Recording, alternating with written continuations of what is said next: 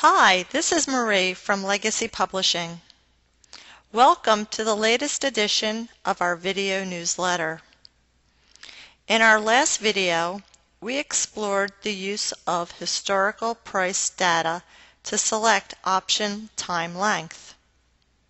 In today's video, we are going to explore the use of the option cycle strategy to select an option strike price. Chuck, can you tell us how you use the option cycle strategy to select an option strike price? Marie, when I decide to purchase an option, the first step is to select the time length for the option using historical price data. I must then decide on a strike price. Selecting a strike price can be difficult as there are so many strike prices available. For example, currently the Apple July options have 55 different strike price choices. I normally select an option with an in-the-money strike price. In-the-money options have less time value and more intrinsic value than out-of-the-money options. We will learn in this video that purchasing an in-the-money call has a much higher probability of success than purchasing an out-of-the-money call. The value of an option consists of time value and intrinsic value. At option expiration, options lose all time value and consist of only intrinsic value. An in-the-money call option is comprised of both time value and intrinsic value. The deeper an option is in the money, the more intrinsic value it will have. Out-of-the-money options consist of only time value. When you purchase an option, the time value portion of an option is a decaying asset. Therefore, the goal is to maximize intrinsic value and minimize time value when you purchase an option. The best way to achieve this goal is to purchase in-the-money options with low time value. Chuck, can you show us an example of an out-of-the-money option purchase versus an in-the-money purchase so we can understand the differences? Marie, yes, let's look at an example of an out-of-the-money purchase first. This option quote shows that the Apple July 185 strike call option is currently trading at 315 points. Apple stock is trading at 173, so purchasing the 185 strike call would be considered an out-of-the-money call purchase, as the strike price is above the current price of the stock. This option premium would consist of all time value and no intrinsic value. The break-even price for this call option purchase would be a stock price of 188.15 at option expiration in about 1 month. Apple stock price would have to increase 14.9 points or 8.6% in order to break even on this trade. Let's take a look at an example of the historical price data utilized by the option cycle strategy.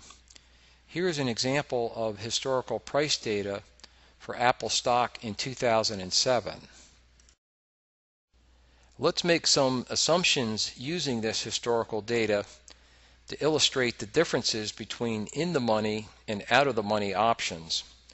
Let's assume we purchase a 1-month out-of-the-money call option each month on option expiration day, similar to the Apple 185 strike call option just presented.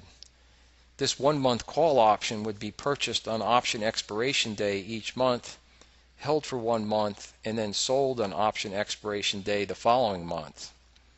The Apple 185 strike out-of-the-money call required an 8.6% increase in Apple stock price at option expiration in order to break even.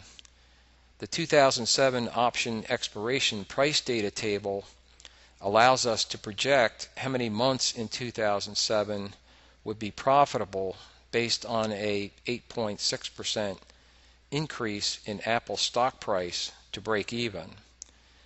we can see from the price data for 2007 that there were 6 months that the Apple stock increased 8.6% or more. So we would have had 6 winning trades and 6 losing trades in 2007. Now, most of the losing trades would have resulted in a total loss of the option premium. And in 2006, there would have been 2 profitable trades and 10 losing trades. Now, these assumptions are just approximations, but they can give us a pretty good idea of the accuracy of purchasing out-of-the-money calls during this 2-year time period.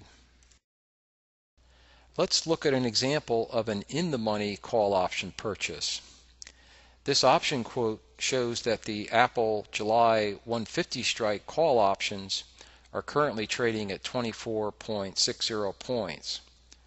Apple stock is trading at 173, so purchasing the 150 strike call would be considered an in-the-money call purchase, as the strike price is below the current price of the stock.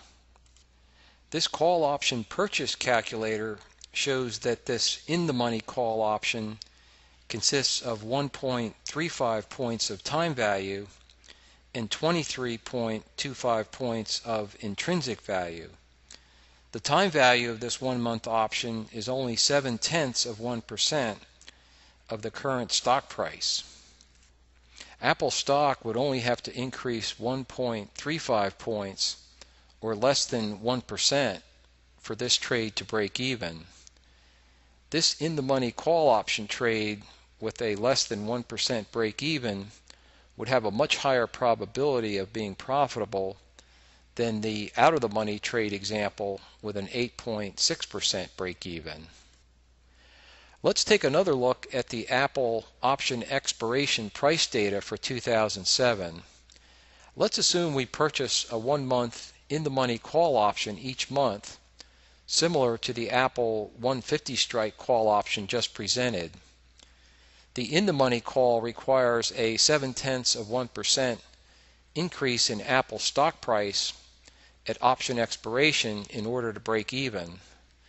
The 2007 option expiration price data allows us to project how many months in 2007 would be profitable based on a 0.7% increase in Apple's stock price to the break-even price.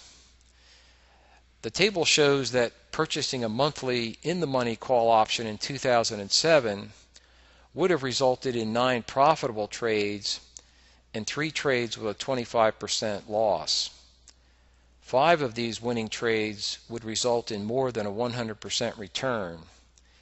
This compares favorably to the previous out-of-the-money example, which had 6 trades with a total loss of the premium. Now, one of the big advantages of in-the-money call option purchase is that it enables us to employ our money management rules of limiting losses by exiting losing trades with a 25% loss, preventing a total loss of our trading capital. These trade examples clearly demonstrate that trading in-the-money options results in higher accuracy trading and reduces risk considerably compared to trading out-of-the-money options. This provides the best overall risk-reward profile for option trading. This call option purchase analysis also displays the profit potential for the Apple in-the-money call option purchase. Notice that a substantial stock price move is not required to produce a large option profit. A 10% stock price increase would result in a 64% option return, and a 15% stock increase would result in a 100% option return. So to summarize, this table lists the advantages of trading in-the-money calls. I hope our viewers were able to gain some insights into high accuracy option trading. I want to thank everyone for viewing, and I am looking forward to our next presentation.